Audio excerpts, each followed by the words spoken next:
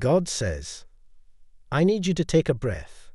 Life can be beautiful, but it can also messy. I want you to praise me when life is great and terrible.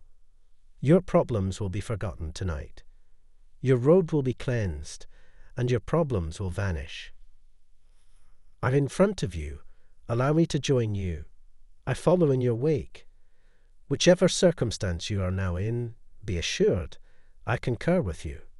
Child, please have complete faith in me. I adore you. Today, your angels are speaking to you. Trust the Lord's timing. He will bestow excellent things onto you when you need them. Everything that happens to you is for a reason. The heartache they caused you is something they are now regretting as they think back on what they did. They now wish they could alter your future, even though they cannot undo the past. They are contemplating their earlier deeds in private. They are starting to feel the waves of regret coming over them, reminding them of the suffering they've inflicted. They exploited your kindness, played with your emotions, and ignored your allegiance, all for their own personal gain. Follow your passion and dreams to witness God's miracles. You will constantly be covered in God's grace. Your Lord says, and now abide faith, hope, love. These three, but the greatest of these is love. Amen. You will eat the fruit of your labor. Blessings and prosperity will be yours. A new opportunity is coming your way. It's going to change your life forever. Type yes if you're ready. Something very uplifting is about to happen. You've been asking for this blessing.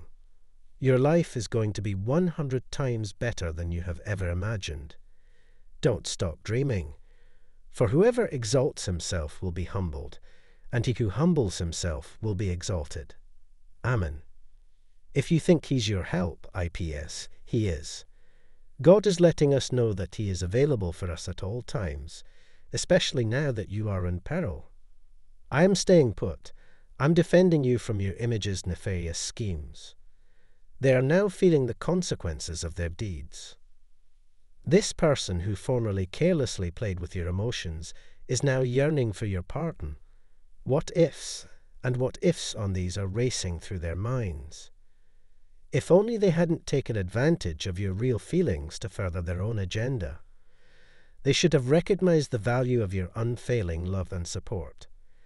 These regrets are so heavy that they yearn for forgiveness. Everyone should wait for their turn. When it comes, we will see the consequences. I cherish you, my child. I'll look after you. I always follow your path after all. Every time you contact me in prayer, you will get my blessings. Just let me know what you need, and I'll give it to you. They want you to know that they are sorry and understand how wounded you are. Instead of trying to avoid the consequences of their actions, they should express sincere regret and acknowledge the harm they caused. They're starting to comprehend how deeply they hurt you, and with each passing day, the desire for forgiveness grows more. It's not necessary for you to change anything if they try to re-enter your life. Type yes if you believe in God. God bless you.